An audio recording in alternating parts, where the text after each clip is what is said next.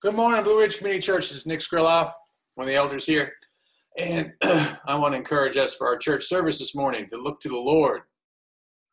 So the scripture I've picked out is John 3:16, one that's very, very familiar to all of us. For God so loved the world that he gave his one and only Son, that whosoever believes in him shall not perish, but have eternal life. So in this time of COVID-19 difficulty, anxiety, just plain out craziness sometimes, there is a rock that we can hold to, and it starts with the love of God. I cannot say enough about, for myself, how much the love of God, and for all of us, this is what has changed the world. That God so loved the world that he gave his one and only Son.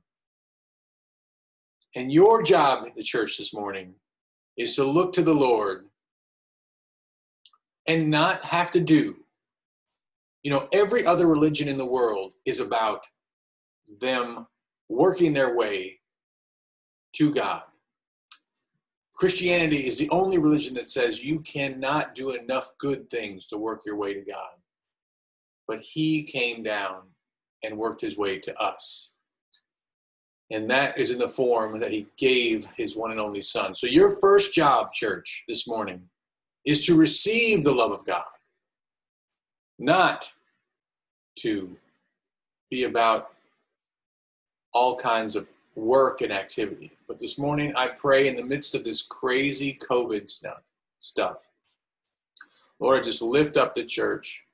I pray first that they would receive your love this morning, that they would know their first job is to receive from you because you gave first. In Jesus' name, amen.